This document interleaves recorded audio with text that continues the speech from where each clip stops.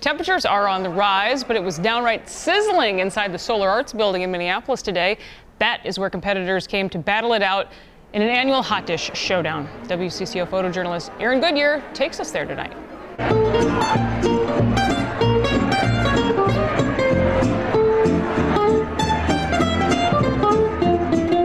Ladies and gentlemen, are you hungry?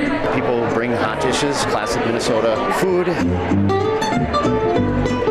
We have some pretty cool actual celebrity judges. I like it when the meal fights back because the peppers just jump right out at you. A lot to take into account for here. I'm trying to write down numbers. I think it's going to be a little messy, but it kind of comes with the hot dish territory.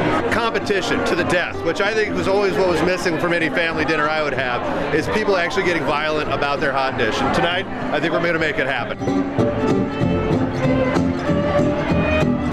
We've got different categories. We've got vegetarian, spicy, tater tot, fins and feathers, darn good, which kind of doesn't fall in any of those categories. It's super casual, but you know, people take it pretty seriously, and the people that win are really excited. Classic, put it all in a pan and bake it in the oven. And here is a look at some of the big winners from today's competition. Congratulations to all.